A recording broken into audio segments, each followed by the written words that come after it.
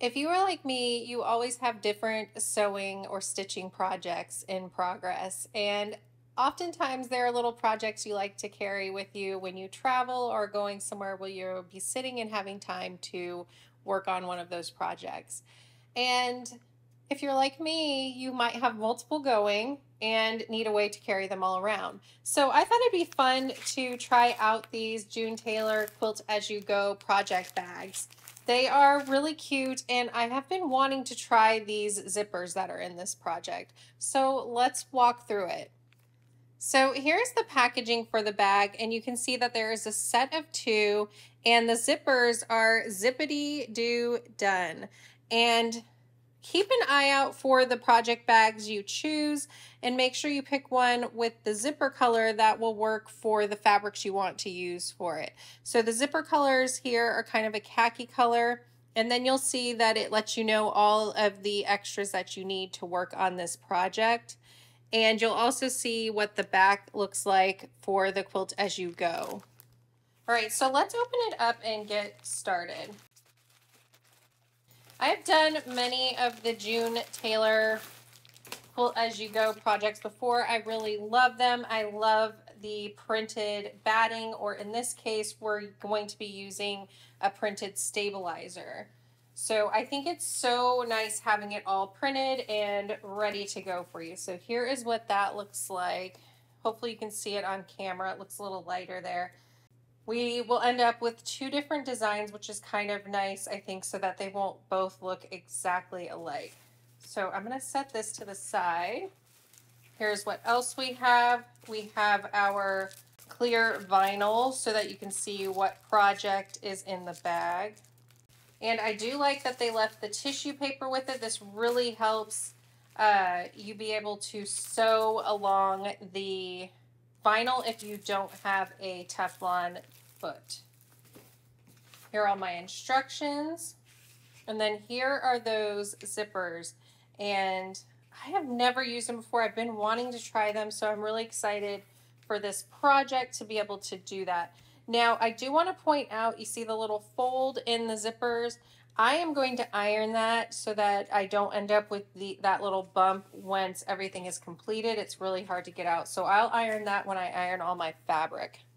So since everything is out of the bag, I do want to show you this again just so you can see what all comes in this kit, because I am going to post a link to it as well, just in case you want to work on the project. So you are going to make two different projects bags, and they're two different sizes, a 16-inch and an 18-inch, so nice and big. Here is what the back will look like of each. So here's everything that is included. Two pieces of vinyl, the two zippity-doo-done camel zippers, and the projects do come with different color zippers, so keep that in mind. And then patterns printed on the stabilizer. So here's what you'll need to add in. You'll need to add in 2/3 yard each of 4 fabrics, lining fabric that is 1 yard, and then binding, which is a 1/2 yard of what you'll need. You do get quite a bit to get you started, but you do need to add in your own fabric for this kit. So here are the fabrics that I chose for my stash. I think it'll work well with the camel zippers, and I didn't want to add in buying a lot more when I grabbed this kit, so I really wanted to work with what I had. So for prepping, I'm going to starch all my fabric and let it dry a little bit, as well as press the zipper. I'm going to starch the fabric really well because I feel like that will really make sure that when I'm doing Quilt As You Go, I can finger press the fabrics down instead of getting up and going to my ironing area each time.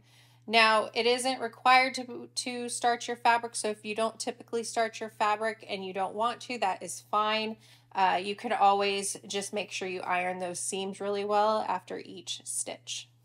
All right, so I cut out all of the pattern pieces, leaving some extra room around the outside of these blue lines.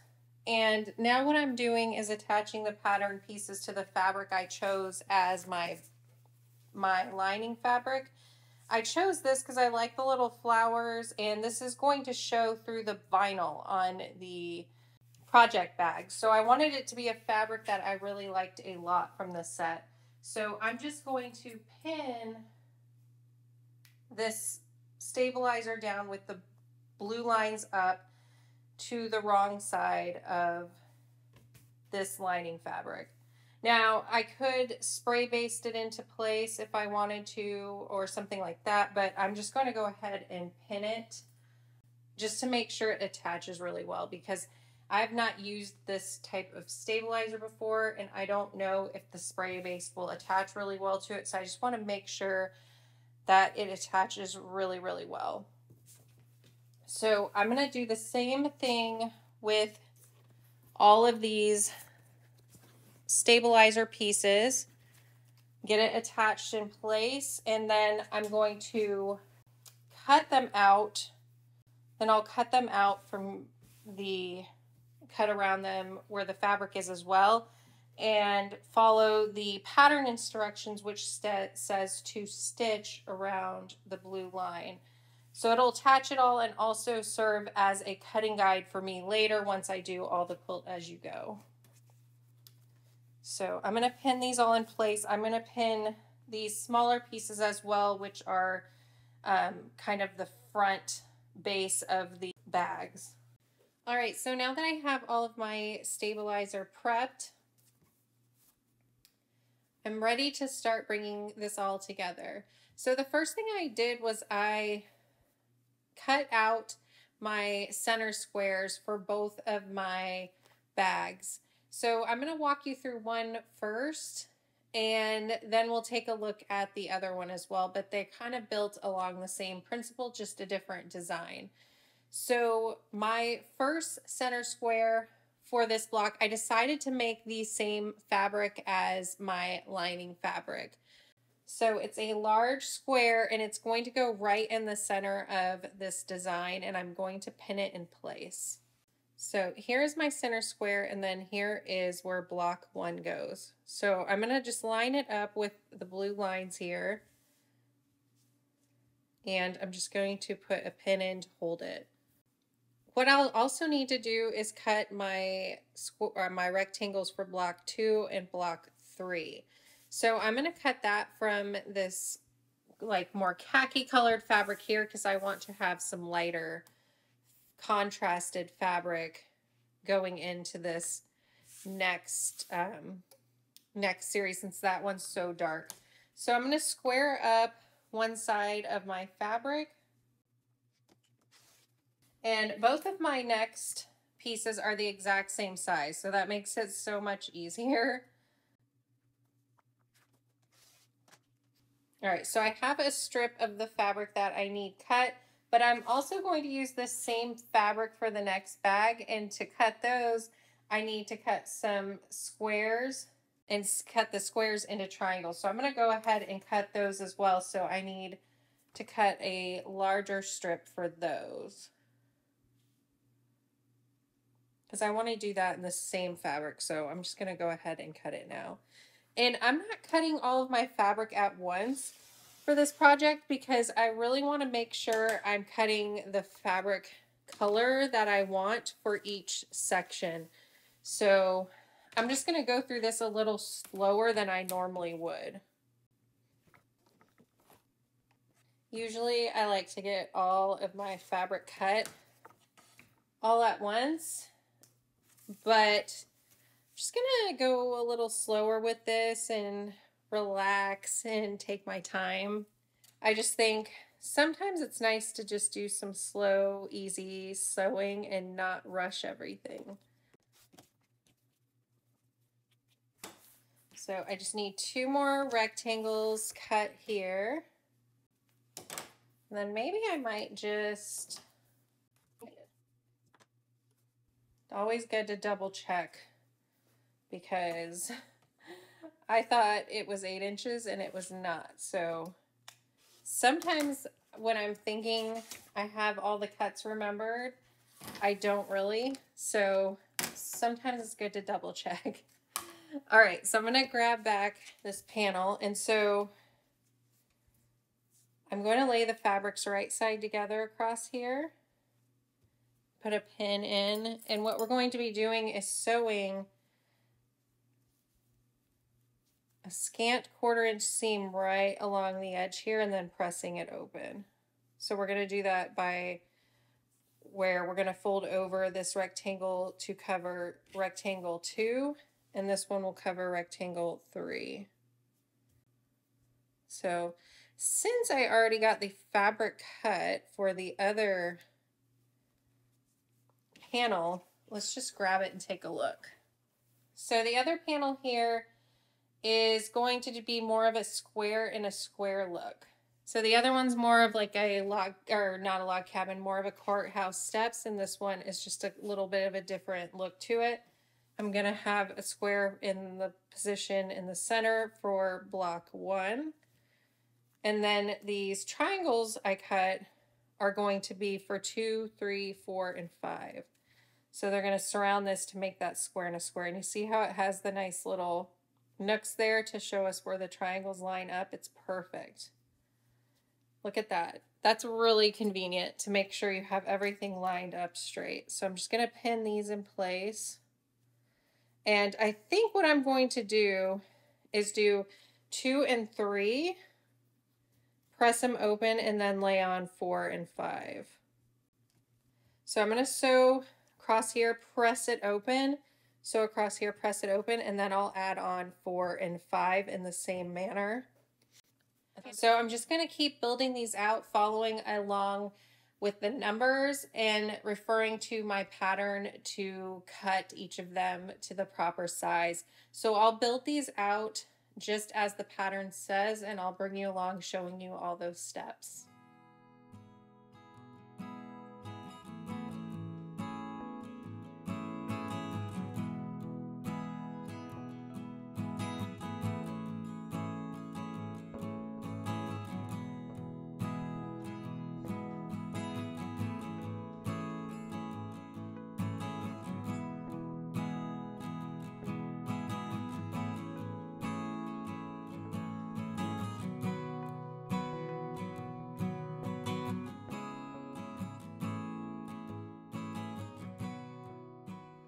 All right, so just a tip, you really do not want to iron this stabilizer. It does not hold up well to high heat, so it's best if you finger press these seams or use very light heat on the iron. So I have my pieces cut for blocks 7, 6, and 7. So I'm going to lay them right sides together and put some pins in for sewing a 1/4 inch seam across. And I also want to point out that as you work through here, make sure that you're removing your pins. So each time I flip these up, make sure there's no pins under them, and feel along to make sure you haven't missed any pins either, because after you sew all these down, you're not going to be able to get them out if you use pins. So just be careful on that. All right, so I have that one ready. And then for this one, I grabbed the same fabric for 4 and 5. All right, so same thing, I'm going to sew a 1/4 inch seam and press them open. And like I said, really try to finger press it or use really low heat.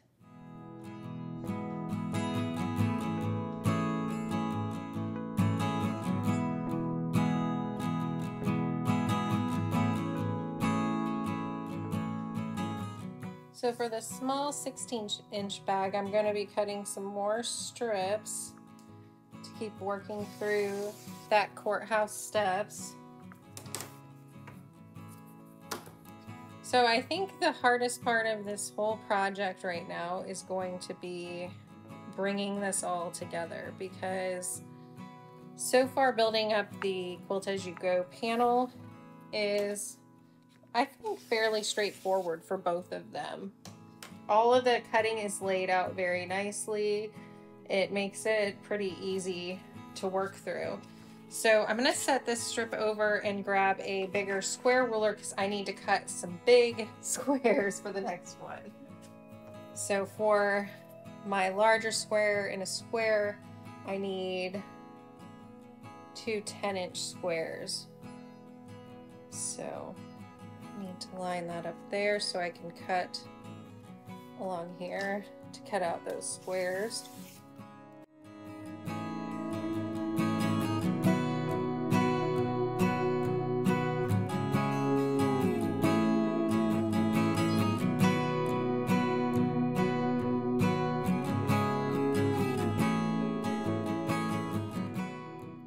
Alright, then we need to cut these along the diagonal. Alright, so those are ready. And then we just need to cut these strips down.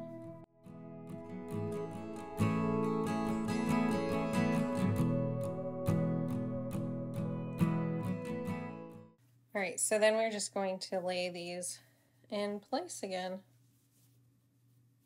And sew a 1/4 inch seam across here. Alright, so I'm going to press these open and then add on the triangles. Just like before, I'm going to do 2 at a time. And then press them and then add the next on. So right sides together at 10 and 11.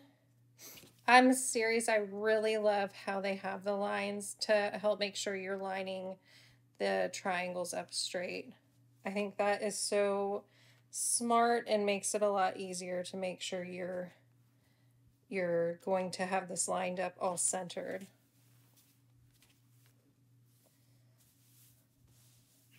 My only complaint about this kit is that I really wish that they used a stabilizer that you could iron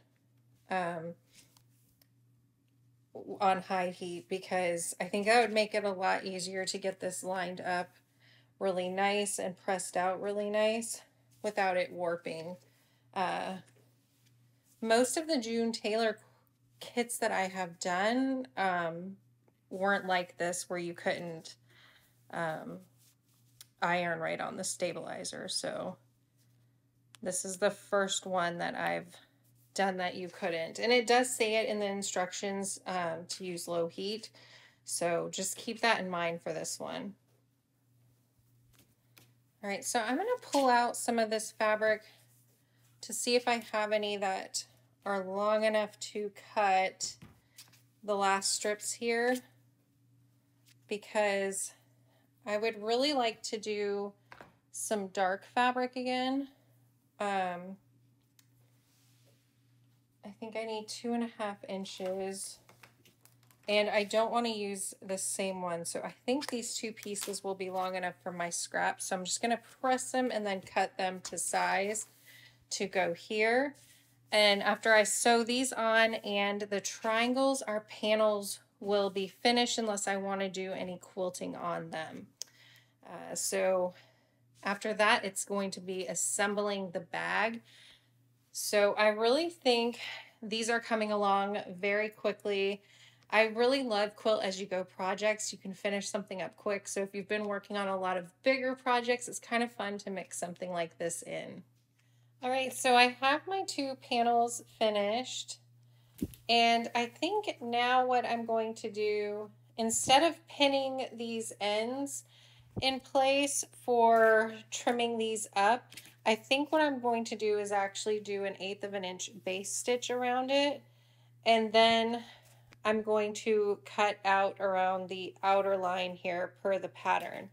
The pattern suggests pinning these loose pieces in place and doing that, but I think it'll be easier for me if I just go ahead and baste it 1/8 inch away from the edge and then cut it out. That way I don't have to worry about it flipping around any.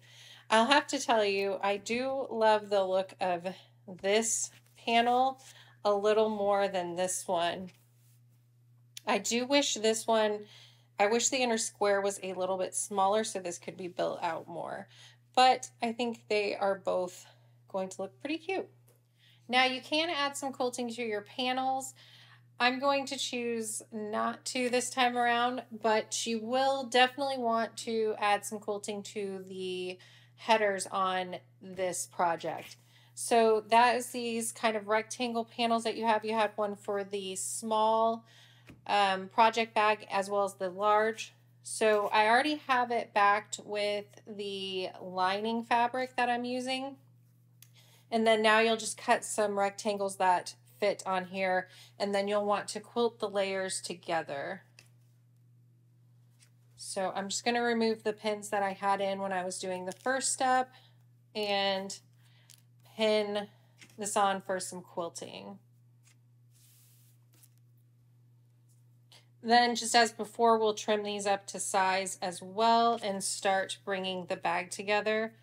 I do still need to cut my vinyl pieces down to size. I've been laying them flat to let the creases kind of come out gradually. They're honestly still not coming out, so I'm not sure what I'm going to do with those, but I do need to cut them down to size and I do need to use them.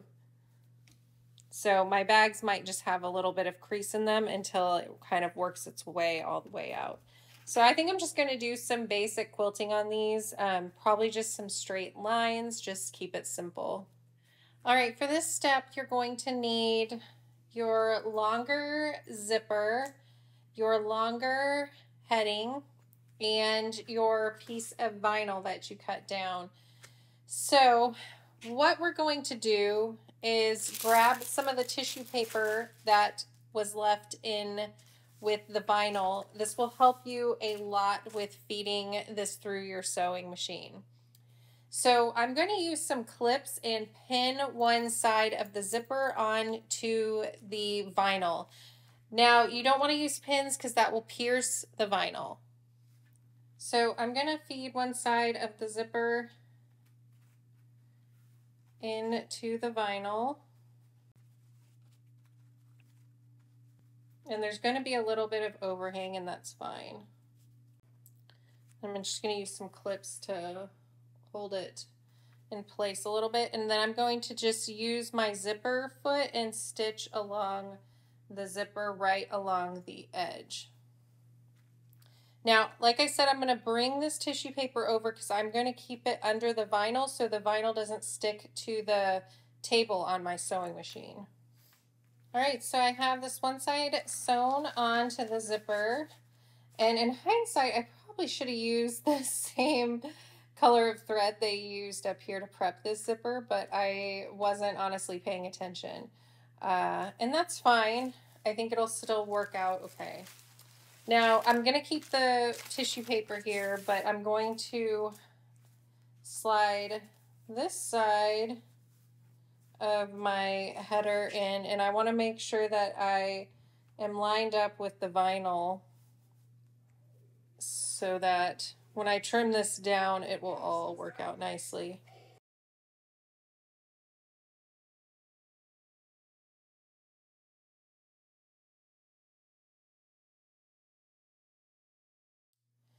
All right, so now I'm going to line these two pieces up together.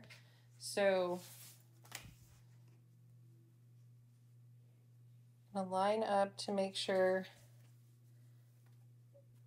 that at least two sides kind of match, and then I'm going to trim these up to square them up together. So the front of this with the vinyl is a little bit bigger than the rest of this panel. You probably can't see, but there's some overhang here of the vinyl and also of the zipper, which you probably can see. So I want to square this up so it is all even. This side we're just going to be trimming off some vinyl.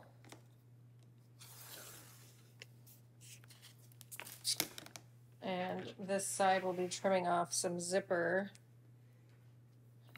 and not much else. It's mainly just zipper over here. A little bit of vinyl.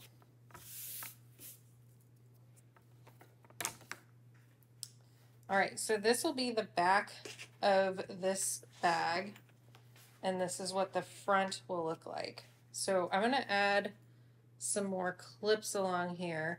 The trickiest part to stitch is going to be around here where we'll write on the vinyl. So I'm going to show you what I'm going to do to make that work. Now I'm going to baste all of these layers in place to get it all ready for binding. I have my binding strips prepped part of the way, but I do need to press the seams open and then press it in half to go around here. So after basting this in place, it'll just be adding on the binding and finishing it up, and then I have the other one to work on. But I think this one's going to be so cute. It's so big. This is the 18-inch size. So I'm going to baste, and what I'm going to do is cut some of this tissue paper into strips to hold along the side. That way I can just rip it off, but it'll help my presser foot not get stuck to the vinyl as I work around. So I'm going to cut 3 strips, 1 for each side, and I still have another tissue paper to work on the other bag. I probably shouldn't be using these scissors on this. It's okay.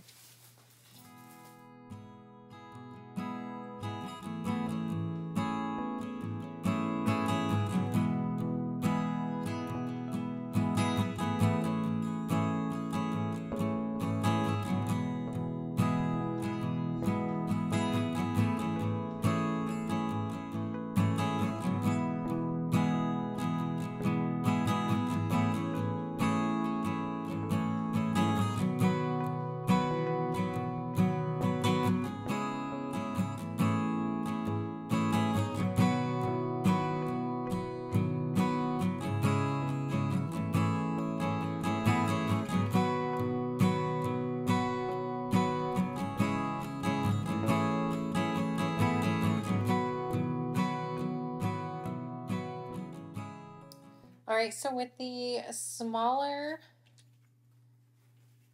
bag, we're going to do the same thing. We're going to add the vinyl in, stitch across, and then add the heading on and stitch across, and then square it up with the back of the bag just as before.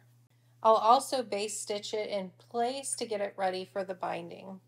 All right, so now that I have it all basted in place, the only thing I have left for both of them is putting the binding on.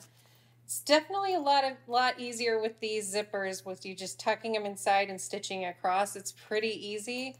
The only thing I would say that you need to think about is, because of the way this zipper was constructed, I did put one of them on a different way than I normally put zippers. So let me show you what I mean.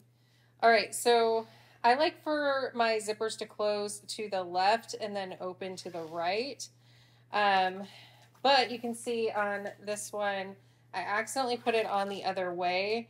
So not that big of a deal, honestly, but just something to keep in mind because of how the zipper is. It was closed on both sides in the center, and I really didn't think about it too much because I just didn't. And that just happens sometimes. It's not that big of a deal though, honestly, just something to keep in mind if you're constructing one of these. Another thing that I already showed was that because this zipper's kind of already brought together, I ended up using 2 different threads.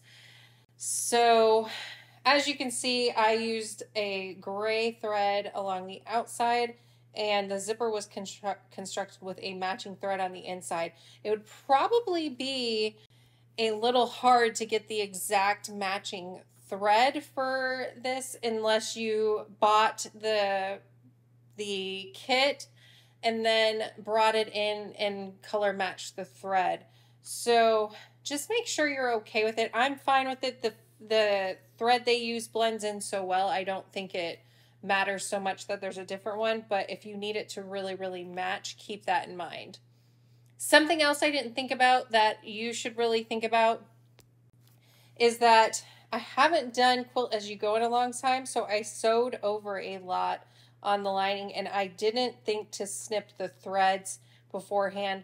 These are going to be mine, and I don't honestly mind. There's going to be a bunch of stuff in these, and I'm going to be using them for projects to hold it all together. So it's not going to bother me, but just keep it in mind for yourself to make sure that you really, really like how it's coming together. All right, so now all I have to do is add the binding on. I am going to sew my binding strips to the back of the bag. I'm going to leave a tail and keep raw edges together, and I'm going to sew all the way around And then when I come back to the other side, I'm going to join the binding strips together, flip it to the front, and top stitch it in place. I'm going to do that with both of them. And these projects bags will be done just like that. Pretty quick to come together on these.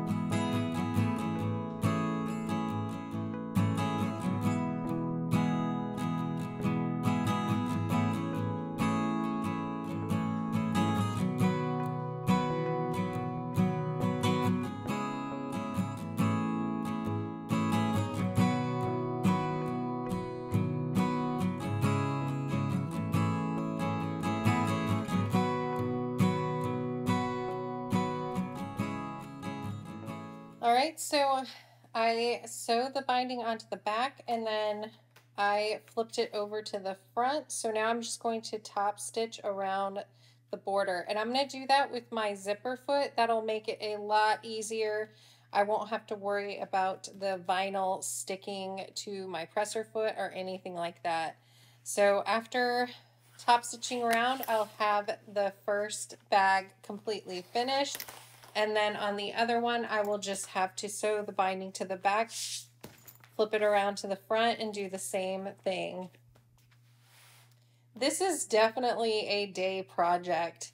I'm going to have both of these finished in just a few hours. Definitely a lot of fun. There's a few things that I need to look out for if I make these again, but otherwise a very fun project.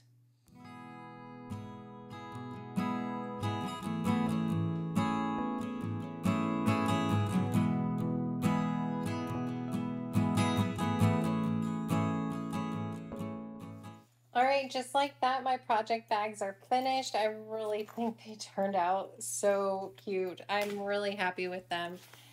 Let me know if you are planning on making some. And if you do, share them in my Facebook group with everyone. I'd love to see what fabrics you chose and how yours turned out. And also in the comments below, if you've made these or have made them, let us know what tips and tricks you have for bringing them together nicely. What tips do you have about working with vinyl and other things like that? I would love to hear from you. Thanks so much for watching, and I'll see you in the next video. Bye.